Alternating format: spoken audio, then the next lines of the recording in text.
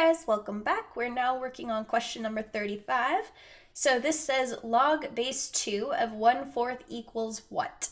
So what you have to remember in order to do this question is how to convert from exponential form to logarithm form. I guess you don't have to do it this way, but this is the way I would recommend doing it. You could theoretically do this on a calculator using the change of base formula, but looking at the answer choices here, it doesn't look like they want you to do that. So in order to convert something from log to base form, we have to remember this. So if we have y equals log base b of x, when we convert this into exponent form, this becomes our base of the log. And then I basically think of these two as switching sides. So the b was with the x.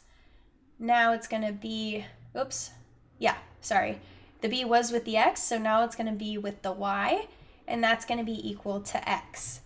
So going back to this example, if we have log base 2 of 1/4, and let's just say this equals x because that's what we're solving for, this becomes 2 to the x. Remember, this is always our base of the exponent, and these flip sides.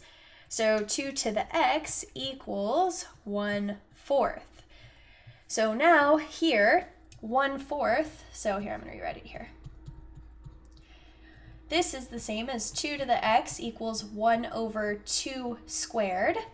Now we have 2 to the x is equal to 2 to the -2. So that tells us that x equals -2. So this is probably the harder part. This is just honestly just comes from practice. You just have to remember that whenever you have something to a power of something, the easiest way is to break it down and find the common base. I think we did a problem like this in the earlier videos, probably like 30, 31. But yeah, if you can get a common base like this, it's going to make it a lot easier.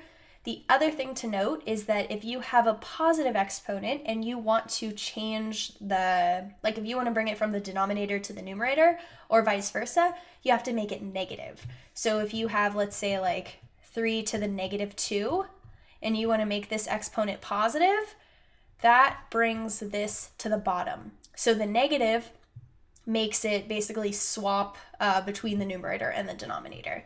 And then from there, you just have to remember 2 to the x. If you have the same base, the exponents must be equal for the quantities to be equal.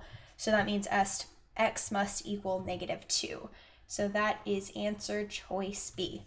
All right, well, thank you so much for watching. If you had any trouble with this question, I recommend reviewing logarithmic and exponential forms and how to convert between the two, and possibly just exponents in general if you had any trouble with this part. All right, thanks so much for watching. Leave any questions, comments, concerns, recommendations, requests in the comment box below, and I will get back to you. Thanks for watching.